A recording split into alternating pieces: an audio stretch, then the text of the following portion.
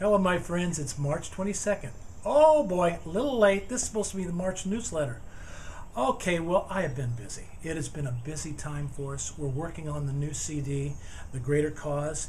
The new release date, official now, is May 8th, and we're excited about it. A lot needs to be done before then, but again, the official release date is May 8th. Keep an eye out for it.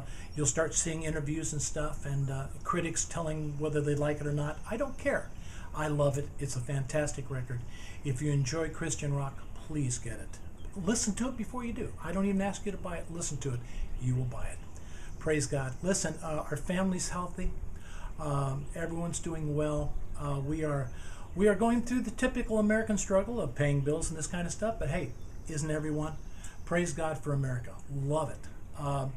So I'm very sorry that I've been so late trying to keep you all up with what's going on, but really everything wraps around the CD at this time.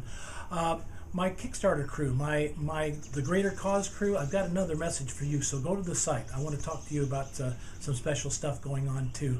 But until the next time, which is supposedly, I guess, will be April. Who knows? Maybe I'll try to do it April 1st. I doubt it, but let's hope for it. But God bless you all. Thank you for your prayers. My wife and I truly know that you are praying for us, and we thank you for it. If God puts us on your heart, pray for us, pray for our finances, pray for our health, pray for the direction that God has for my wife and I, and for Dorla and myself, and for you. Let's find out what God has for each one of us, and let's go forward with boldness. God bless you until the next time.